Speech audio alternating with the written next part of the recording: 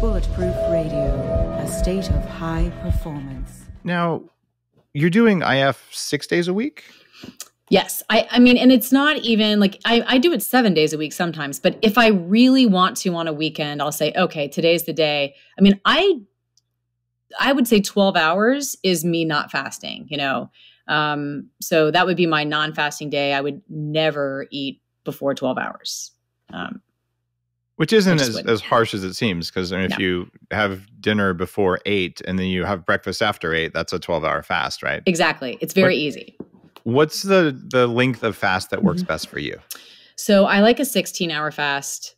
16-8 is what I usually do. But every now and then, you know, like I said, if I listen to my body and somehow I feel like the only time I'll do a 14-10 is if I know I have a major workout and I have to get it in before the run, or if I waited, it'd be too close to my run time. So those are the only times I kind of wiggle it a little bit, because I know, oh, I'm about to do a 10-mile run.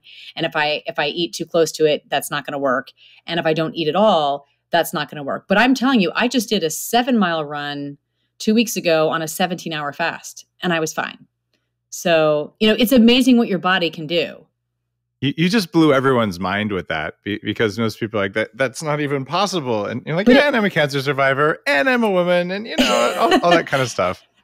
It would have been impossible for me to even consider before. And that's why I'm kind of laughing, thinking, how is my body able to do this? And then you realize our bodies are capable of so much more than we give them credit for. And that's been also some of the beauty in all of this, just marveling at what our bodies can do and what they can do really well if we know the science behind it.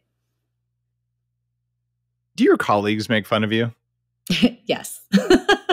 So are you like that person in the break room going like, don't eat the donut. You don't want to do that. You have to do that.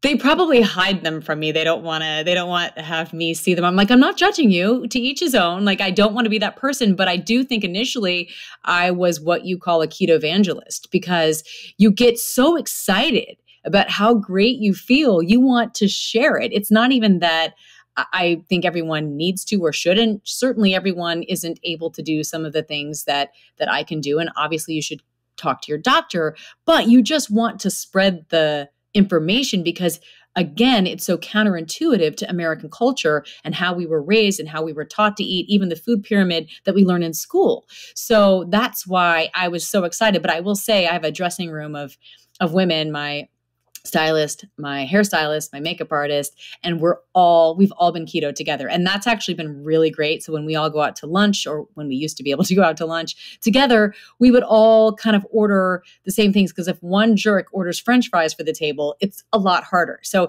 I do find it great. My husband's does it with me. And then my parents actually did it too. So my parents are now at their high school weight. And, you know, I thought they were going to kind of tease me and make fun of me, but when they knew the reasons why I was doing it, they said, we're going to do it too. Why wouldn't we? And everyone who has joined has stayed with it, because they see the benefits. They feel the benefits. It feels like it's more sustainable than any other diet I've ever done. And I'm 15 or so years into doing it, including the fasting. And, you know, it's just the least amount of work and the least amount of distractions of anything else. And it seems to have the most health benefits too. It's so true. And I've been so impressed. I'm 4.5 years now. What products have been made available has been pretty remarkable. I mean, I love wine. I've always loved wine. And the fact that now you can have wine that's less than 1 gram of sugar per glass, and you also get 0 hangovers as well. Like, you just think, wow, I can drink 2 glasses of wine, wake up and feel like I just drank 2 gallons of water. It's pretty remarkable. Not that the two are the same, but I appreciate how the food industry has reacted to the benefits and made so many more just in the last few years. I can't imagine when it was like 15 years ago. I'm sure there was nothing available. That was why I started a company to make that stuff, right? And, you know, Bulletproof has done pretty well. But yeah, I'm like, I really would like to have a protein bar. Pretty well. Yeah. Right. Bulletproof coffee. You have a coffee named after you that everyone just says, oh, is that bulletproof? But there was a need. It's just what you said. There just wasn't anything you could do. And you couldn't go to 7-Eleven and get anything that was food. by the way, now you can, because they just started stocking the coffee. And for me, that was actually like one of the biggest, like an emotional experience, because I'm like, wow, this was when I started things like, why can't I eat?